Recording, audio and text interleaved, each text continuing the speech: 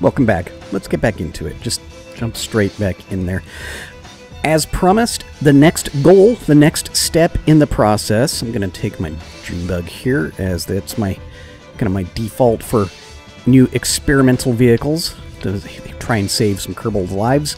The next step in the process, I'm going to make a grunt, where a RUNT is a success. We've demonstrated that that particular configuration will work.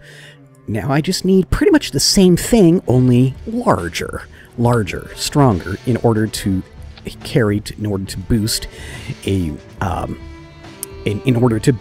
larger payload. Okay, so I'm thinking that the front of this vehicle will probably be pretty much the same, very, very similar to RUNT. Go ahead and I'll use these extra cockpit pieces. There we go.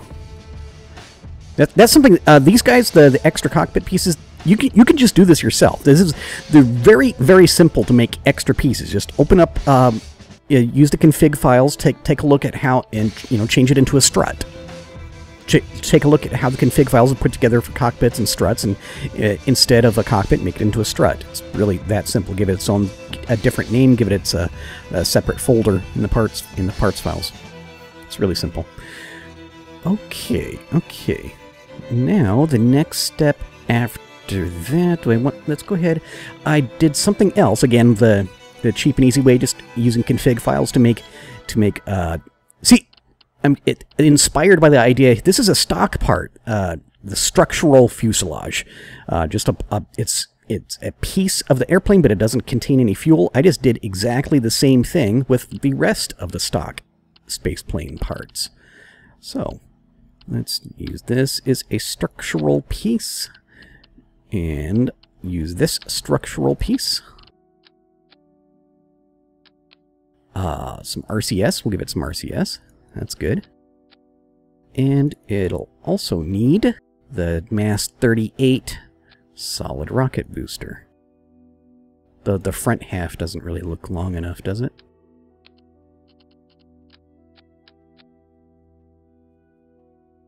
Yeah, I think that looks reasonable.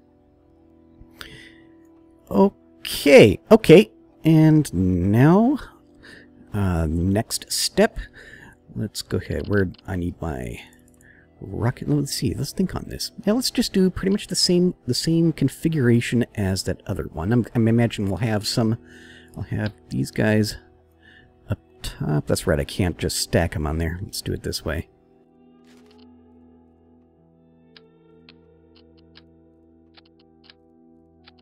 Yeah, we'll go with 4 for right now.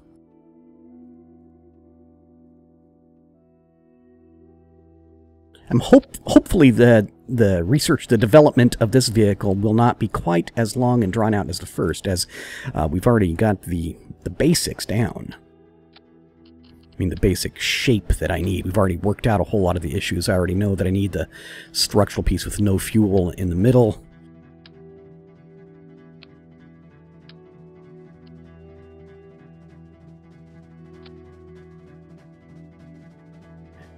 I just learned, I was looking through the wiki. All this time, whenever I wanted to move the whole vehicle, I was having to click on the cockpit to move around. But you can click anywhere in the vehicle. Just do a shift click. Click anywhere, and that'll move the whole vehicle. I should have looked at that. I should have looked it up. I just learned that, so I feel like a noob now for not knowing that earlier. Okay, I'm thinking some struts right now. Probably the medium strength struts to hold these down, because we're going to be carrying a bunch of weight on those, because the wings are going to attach to them. I really hope that this vehicle, this is the one that's going to work for getting the Prospector probe up there. I've got other things that I want to get done in the course of the series, in the course of telling this story, you know? Got to get things moving. Okay. And I'm going to remember back. I remember the original Grunt 45, the star parts that I did not record, developing that one. I remembered that this was the weak point of that design, the juncture between the solid rocket booster and the spaceplane fuselage. So I'm just going to anticipate problems, and I'm going to use probably too many of these heavy struts and just really just strut the hell out of this thing. Oops, let's do it the other way. There we go. It keeps on trying to attach there. Oh, I see, that actually hangs over. Okay, well that works too. No, not the medium, the heavy. Instead of, you know, waiting for it to break and then deciding to put struts on it.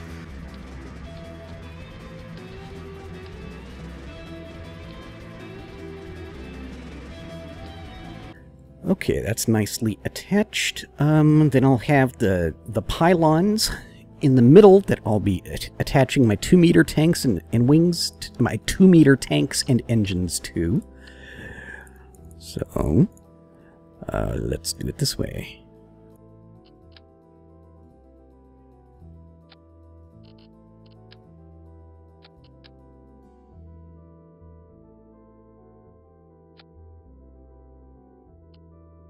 And now I'm also going to use the heavy struts on those, because it's going to be, those things have to support a whole lot of weight. They have to support the whole weight of 2-meter tanks and 2-meter engines, and then whenever those engines are running, they have to support the whole weight of the vehicle plus the payload. So, yeah, let's reinforce the hell out of those things.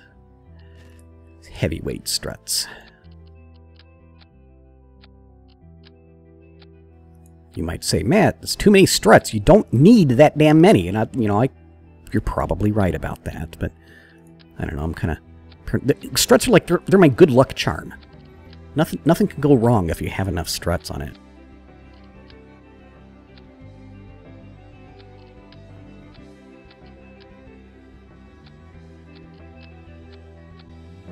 Okay. That looks just about as solid as I know how to make it. Oh, wait a second. Here's another one I can do. Go ahead and strut that thing back to the actual SRB. Okay, that's cool. Let go. There we go. Sometimes the game doesn't. You click on the cockpit and the thing doesn't want to let go of it. I'm not certain why it does that. Okay, okay. Yep, that's starting to look kind of familiar, isn't it? But just the same as before, just bigger. What do I want to do next? I'll go ahead and I'll put my placeholder. I guess we'll just do the basic 2-meter tank. We'll start off with this one for our initial testing.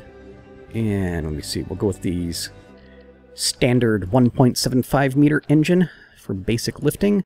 Yeah, that works. Things are big. Let me see, we've got some nose cones for that.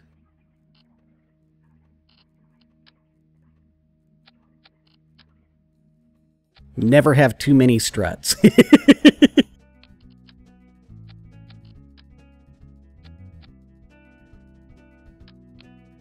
Yeah, how about that, huh? Yeah, I like it. It's looking pretty much as I had envisioned. I wonder if I should move those things backwards some. Let's try and center them more. Right about there. Strut still connected. Yes. At this point, I'm going to put. Yeah, let's start thinking about the wings. Do a similar design because I want it to be a tail dragger. Again, okay.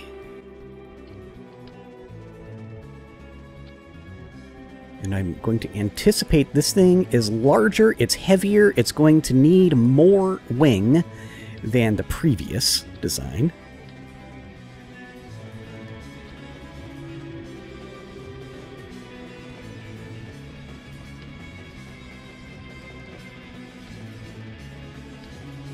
Yeah, about like that. Yeah, that's pretty slick, isn't it?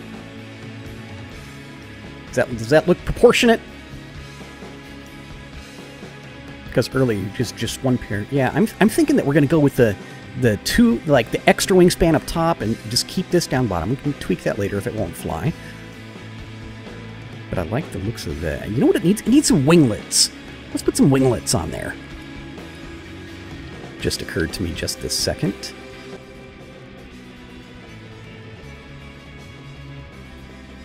Ooh, that does look kind of cool. That does look kind of cool, if you ask me. No, nobody asked me. It's okay. Okay, so that's there. Let's go ahead and put a whole bunch of struts on that to keep it from wobbling around.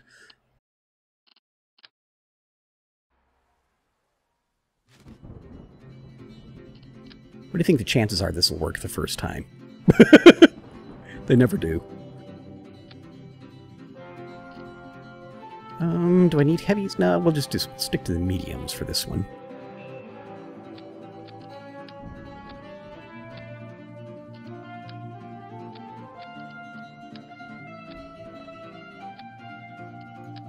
The previous design, that RUNT, we saw that, you know, after all the struts broke, it was still solid enough, you know, after it's all lightweight, all the fuel exhausted, it was still solid enough to land without damage. I kind of doubt that this larger design will also be similarly sturdy enough to survive like that.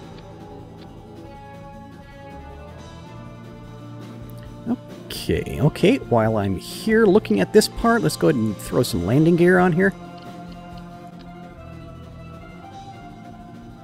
You can kind of narrow track landing gear, huh? I think it'll be alright, though. Okay, while I'm here, while I'm working with this, let's go ahead and throw a tail wheel on it.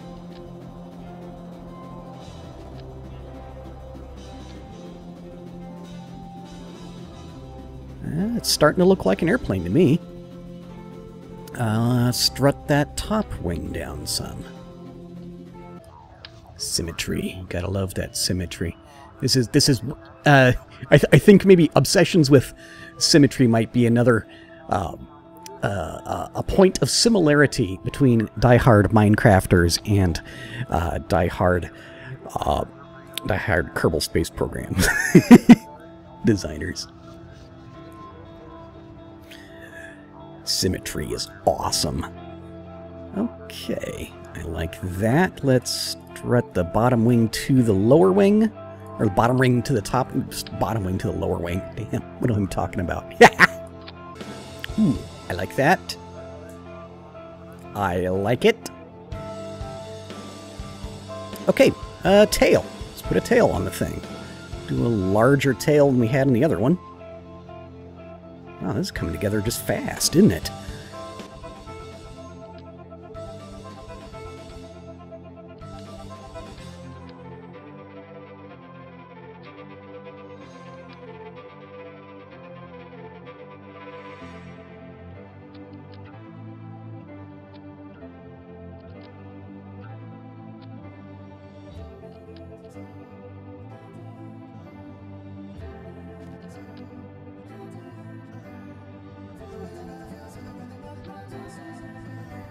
Okay, that's cool. Let's do some more struts on that one. We'll just use the regular strength struts on this one, as it's not actually supporting like the whole weight of the vehicle or anything.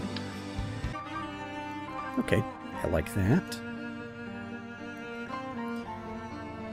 Wow, this vehicle is almost done. Let's put some RCS ports on it. Should I go ahead and put a canard in front? I don't know. It's already got a lot of pitch authority back there, and all this.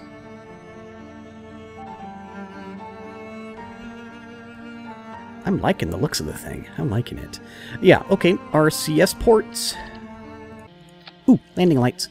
Landing lights. Gotta love them landing lights.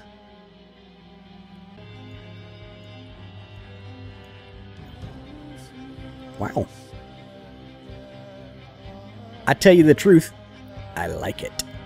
Let me see, what am I missing? Let me see, that's going to be a whole lot of weight and stress on these parts because I'm planning to be stacking 46 KMUs on top of here. I probably should do some reinforcement at this point. Okay, so, am I forgetting anything? We've got lights, we've got landing gear, we got RCS, we have SAS, we have wings, we have control surfaces, we have fuel, we have engines, we have the rocket booster, the solid booster. I think it's... Oh, staging. Here, let's take a look at the staging. That's kind of important, Matt. Here we go. Put those there. Yeah, that works. Okay. Let's call it Grunt. Save it. Got enough parts. My computer's starting to slow down here. I'm running about 15 frames per second because of all this stuff. Yeah, I like it. Yeah, I like it. Okay, moment of truth here. Let's go for a flight.